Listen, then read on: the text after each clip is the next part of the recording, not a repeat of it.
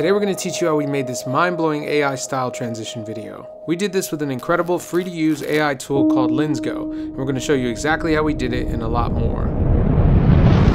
Let's go. To start, go to lensgo.ai and sign up. It's free to use if you want to try this out. From here, there's tons of things you can do, like animate or remix videos, restyle existing photos, and even train your own AI models to create custom styles or consistent characters you can use over and over again. But to create this style transition effect, we're going to click Remix Video and then upload a source video to apply the different styles to.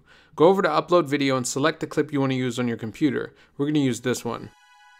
Once you have it selected, just click Open. Once it uploads, we can choose which AI model we want to try first. We're going to select ink painting style, type in woman playing with hair as the prompt, and then click Start. Once this is done, we can preview it.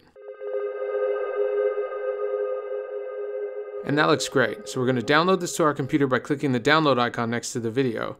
Now we're going to do the exact same thing with a few more styles. We'll leave the source video and prompt the same, but let's try different AI models. We're going to do anime, vintage comic character, Pixar, Ghibli, Elden Ring, and a few other styles. You could just do them one at a time and download them just like before with the download icon. Once we have all our clips, we're going to just drop them all into our timeline. Then we're just going to shorten each clip so they play one after the other. Doesn't matter which order you do, just choose the best parts of each clip.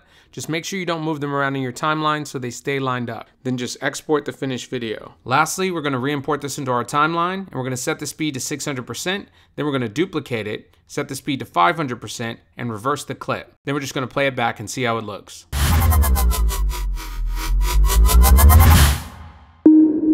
Next, we're going to generate some AI anime images. To do that, just click Create Images. From here, you can choose which AI model you want to use. We're going to use Vintage Comic Character. Then you can select your image dimensions. We're going to use 16:9.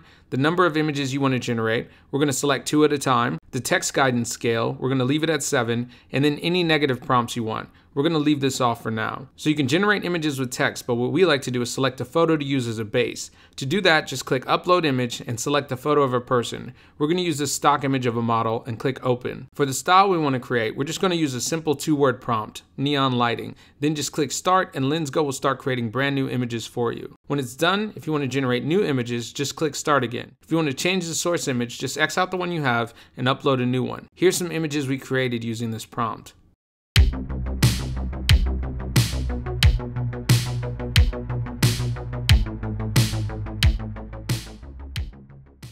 When you find an image you like, just click the download icon on it and it will download to your computer. That's it. Infinite anime characters just like that. If you like that and you want to try this out yourself, just go to lensgo.ai, sign up, and you can start using it for free right now. Our favorite thing about this is the super easy interface, which is perfect for beginners who want to start making AI images or for AI veterans who just want to break from using Discord. Subscribe if you want to see more, and we'll see you in the next one.